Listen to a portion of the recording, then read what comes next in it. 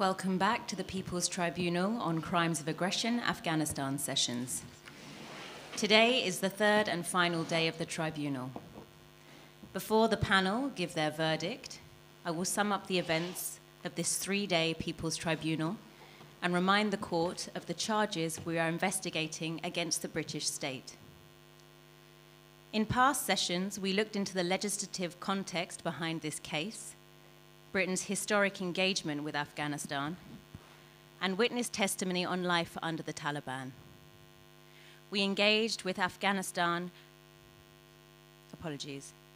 We also heard anonymous testimony from a British ambassador to Afghanistan regarding the political reasoning behind the invasion. We heard testimony from Arzu Nawbahar and Sahar about the treatment of women by the Taliban and by the coalition forces.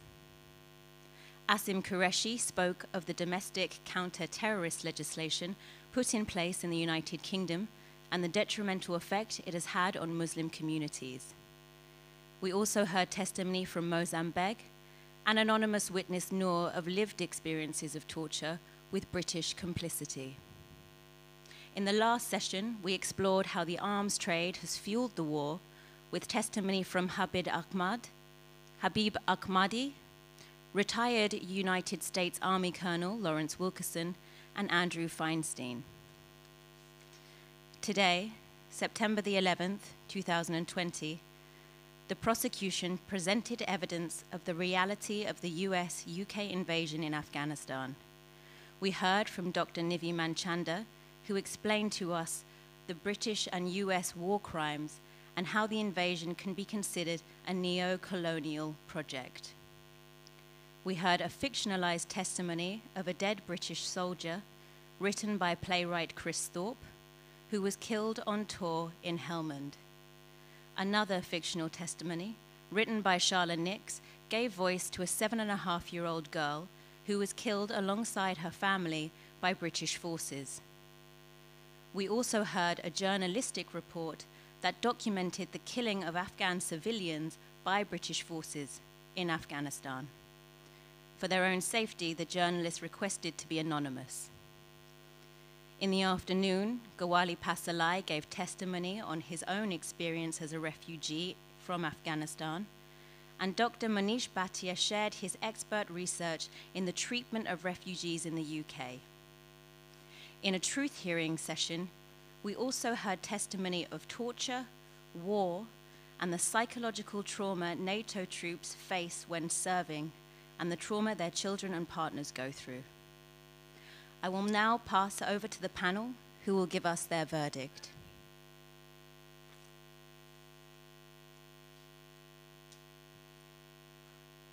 Thank you for joining us today on the 20th anniversary of 9/11. It's an important moment to reflect on, to mark the event that has shaped all of our lives. This tribunal is for the people and its victims. It is a fictional and artistic tribunal where we have given voices to those who have had direct and indirect experiences of the war on terror. We do this in hope that we are setting a precedent for justice to be secured for not only the people of Afghanistan and the allied military, but also other lands subjugated, destabilized, and destroyed by imperial acts of violence. On to the charges and our verdict. Count 1, crime of aggression. For the crime of aggression against Afghanistan and the people of Afghanistan, under the adapted interpretation of Article 8 bis of the Rome Statute for Crimes of Aggression, we find the defendant, the State of the United Kingdom, guilty. As mentioned by Dr. McManus, the State of the United Kingdom is also found guilty of crimes of aggression, not only under our interpretation of the Rome Statute, but also under customary international law and its definition of the crimes of aggression, which has historically invoked state responsibility. The defendant invaded with excessive violence and proceeded to occupy Afghan territories. The intention was racially, economically, and politically motivated, rooted in colonial ideology, and avoided the peaceful democratic options we have seen in the court offered by Colonial Lawrence Wilkinson that were clearly available to them. We agree with Professor Richard Falk's assessment that international law was manipulated for unjust causes. We also believe that any potential legal justification for the defendant's actions have no convincing ground. In this sense, it is clear that the defendant's war was not authorized and thus legitimated by the United Nations Security Council. Any claim of self-defense has no basis and application in the context of the war we are judging upon today. Count 2, crimes against humanity. As we heard from witnesses Sahar, Mozambique, and Noor, the war on terror brought murder, illegal imprisonment, torture, forcible transfers of population and deportation, and many more inhumane atrocities upon the innocent civilians of Afghanistan. All these acts constitute crimes against humanity for the purpose of Article 7 of the Rome Statute and allow us to find the defendant guilty under Article 7 and its subsections 1A, D, F, and I, and K of the Rome Statute. The types of arms provided to the Afghan National Army by Britain and the United States, as seen in evidence by Andrew Feinstein, were obtained through corruption and led to unnecessary deaths. These weapons were used to commit crimes against humanity and, as noted by Habib Ahmadi, were prolific in Afghan communities.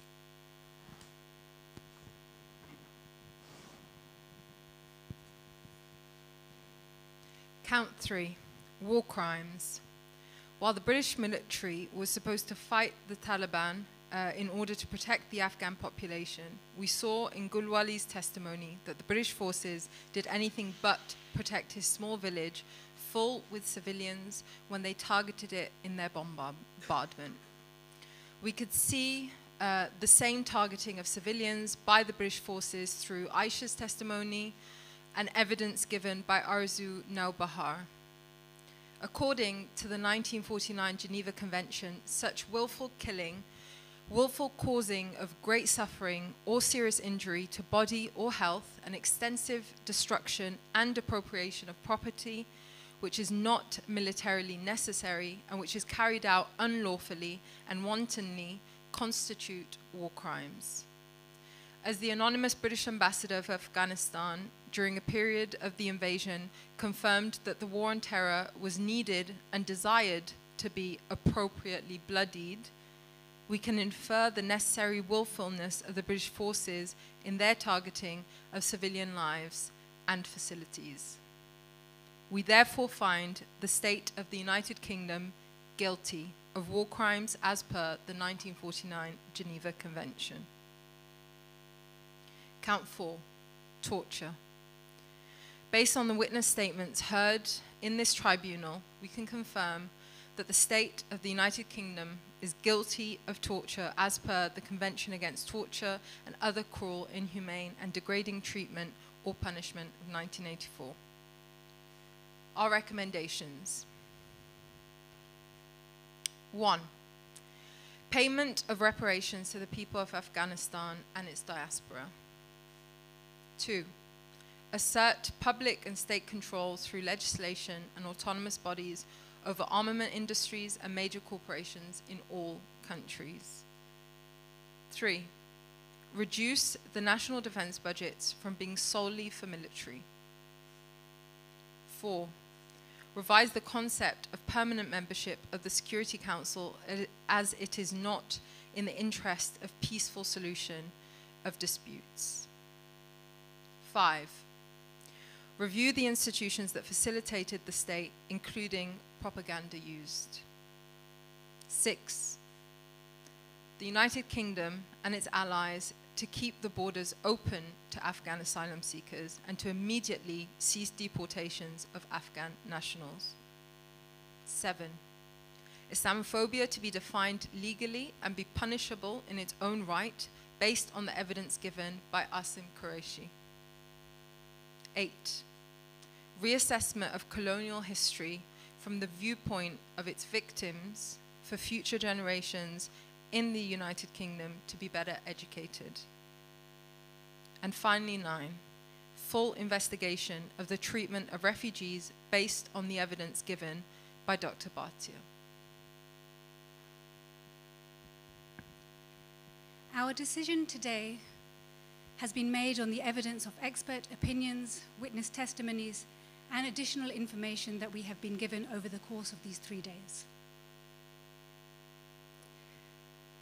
We must also acknowledge in the proceedings of the past 3 days and in our decision that there are people from Afghanistan, both in this room and in our audience, who will feel a pain that our words and verdicts cannot capture.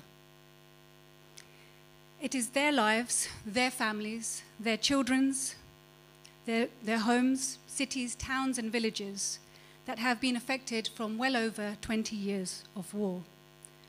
Tajik, Turkmen, Hazara, Uzbek, Pashtun, Baloch, Kuchi, Pashtun, Sikh, Hindu, Muslim, Jewish, and others. These are the people of Afghanistan who have been affected. And it is the pain of the past 20 years and beyond, from the Civil War, the Soviet-Afghan War, and colonial interventions that only Afghans can understand, an intergenerational trauma for which the world should be ashamed. We know too that this is a moment of nervous anticipation. The 20-year war in Afghanistan has been revealed as a farce. The Taliban, who we were told here in the United Kingdom were the bad guys, are now back in power. The war crimes of the Taliban too must not be forgotten, hidden, or forgiven as they step into power. And so too, what we might add of those crimes committed by warlords, the failed leaders of the former Afghan national government, and others. But this is a trial of the state of the United Kingdom and its leaders who, despite promises of a good war and defeating the bad guys, have failed. Its leaders, its institutions, the military, and others. They have, as our verdict shows, engaged in their own crimes against humanity and their own war crimes. And of this matter, there can be no doubt.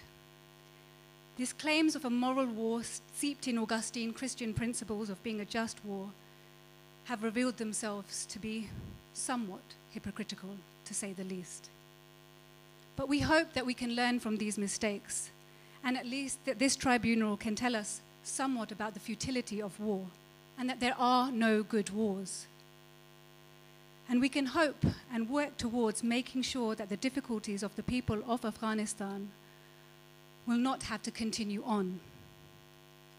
Afghans and the people of Afghanistan may be constructed as resilient and brave, but perhaps we can just let them be.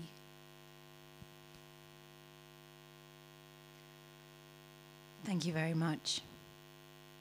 Court adjourned.